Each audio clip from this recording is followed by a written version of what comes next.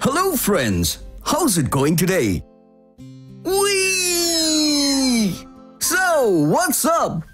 Hey, ever wondered what energy is? Well, it is the ability to do work. Wanna know more about energy? Come on then, zoom in! Energy can be found in a number of forms. When you eat, the body breaks down the food and gives you energy to work and play. When you go to school, you receive the sun's energy in the form of heat and light. And while coming back from playing, the street lights use electrical energy to give you light. Kinetic and potential energy are the main forms of energy. Kinetic energy is the energy that is in motion. Feel the air around you. That is kinetic energy. That's because it is moving. Potential energy is the energy stored inside an object. If an object is not moving and is still, it means that it has potential energy in it. It is known to have potential energy because if it is released, it would do a lot of work. Hey, watch this. See this ball? Right now, this ball has potential energy in it. This means that there's energy stored inside this ball. Let's push this now. See the ball rolling?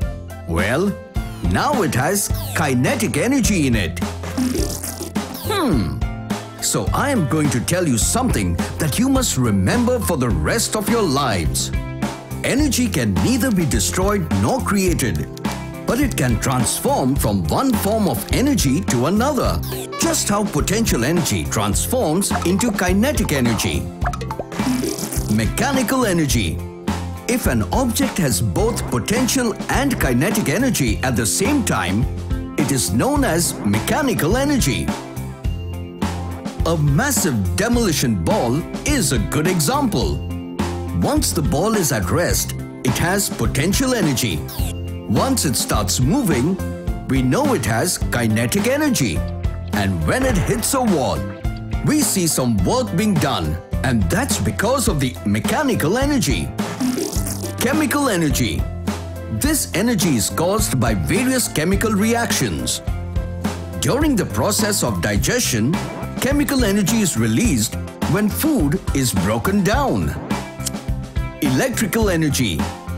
Whenever there's electricity, you know it is the electrical energy. See that light bulb giving out light and heat? Well, that's exactly what electrical energy is. Gravitational energy. It is the motion caused by gravity. Simple example is when an object falls to the ground because of the Earth's gravitational pull. Trivia time!